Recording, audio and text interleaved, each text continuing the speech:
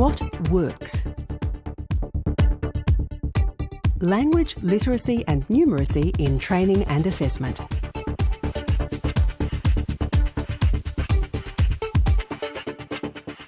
We don't want to set students up to fail.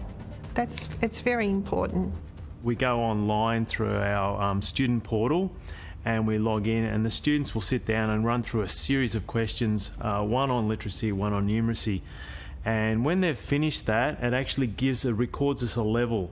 And so we know what levels our qualifications have. So depending on the certificate they're doing or diploma, we know what levels they're required, and we can see what levels the students have achieved and to know whether they're suitable to do that course. If they were one level below, that would be fine and we could support them on the way through. But if they were a couple of levels below, let's say, we might have to have them do some training before. It's ensuring that we get people into a course that can actually read to the level that is required, and that their writing levels are also to the level that is required. We also have application forms as well, and we look at the language, literacy, technology skills, numeracy skills, and their general ability to be able to communicate just in writing to you. So what we actually ask them to do is to write 10 sentences or 10 lines and ensure that their grammar is okay. We also spend time with people individually when they're filling out their enrolment forms. You can usually get a really strong sense through observing at that point where their literacy is. After perhaps enrolment into a training specification, we could get them to self-assess. So a series of questions, commonly known as commencement question that I'm used to, a series of questions written, or it could be in a verbal delivery, just to obtain information from the learner as to their level of core skills. So they don't want to say, I'm illiterate or I'll need support in the classroom. They just don't want to be saying that.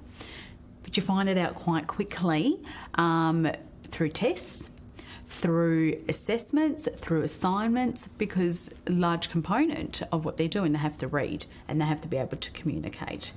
So even if the language literacy and numeracy test doesn't identify, we identify it. We then spend time in the classroom chatting with people.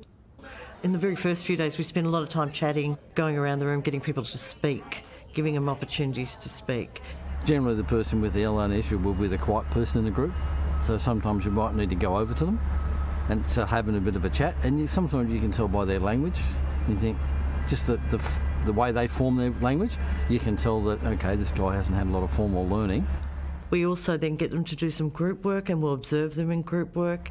Tend to spend that first 20, 30 minutes, particularly if you don't know the group, assessing the group, and that's been a major change. We'll get people to alternate being a scribe in group work, so that that everybody has an opportunity, but that allows us to see where people's confidence are at and the literacy levels. We also get people to take home pieces of reading and then come back and ask people to individually give us an understanding of what that reading was about for them. And you'll start to see people that don't participate, and then you speak to them individually sometimes about, how you're going with that. Has it been something you find difficult? Have you understood what the reading's about? And that's when they start to tell you individually. So you start to sift them out a little bit. So that's been a huge turnaround for us, knowing at the start of the year where people are at and who we're dealing with in terms of literacy, numeracy and language.